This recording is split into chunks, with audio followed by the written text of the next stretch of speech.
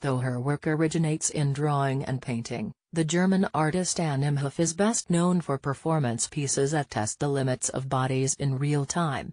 Her first ever artwork was a boxing match staged in Frankfurt's red light district, where she lives. The fight lasted 4 hours, as long as the band that Imhof cast kept playing. Imhof, 39, prefers to place audience and performer on equal footing, forcing both into the role of hypervigilant voyeur. Such was the case with Faust, her unsettling installation for the German pavilion at this year's Venice Biennale, which earned the artist the Golden Lion, the exhibition's highest honor.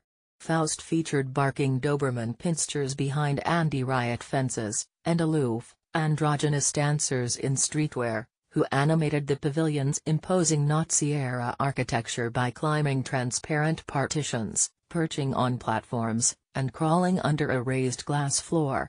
Among Imhof's close-knit group of performers is Eliza Douglas, her fiancé and an artist in her own right. The couple have collaborated on Imhof's works and costumes, and even on a painting and drawing exhibition that ran at Gallery Buchholz in New York this past fall. This portfolio for W marks their first joint fashion shoot.